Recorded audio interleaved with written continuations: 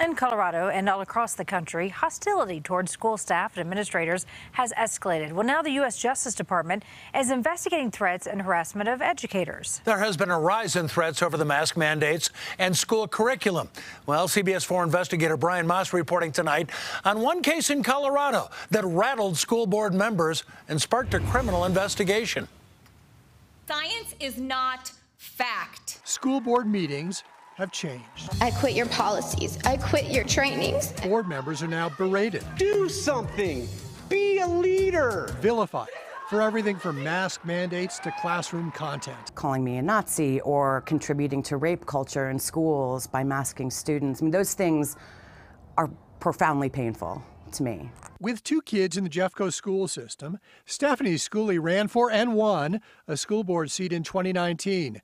Right before things got ugly. I did not anticipate that happening, and it was a surprise to me. This summer, Schooley and other board members got this anonymous letter which included a picture of her home. "We live in your community," said the letter. "We are not concerned with the efficacy of masks or vaccines, only the rights of Jeffco parents to send their children to school while choosing for themselves what's best for their families." The writer urged Schooley to change Jeffco's school mask policy. "We expect you to stand up for our rights. Please do the right thing." The intention was to intimidate and to make me feel unsafe and scared.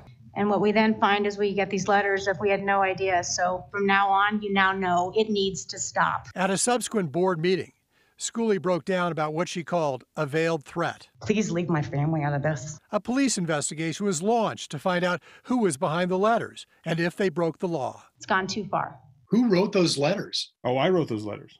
Yeah, that was me. You wrote those letters? Yep. It was apparently fingerprints on the letters that led investigators to David Morrill, a parent and anti-mask advocate, who explained to me why he sent unsigned letters. It wasn't just me. I didn't want them to think that I was just speaking for myself. What were you trying to prove by taking pictures of their house and then sending them pictures of their own homes?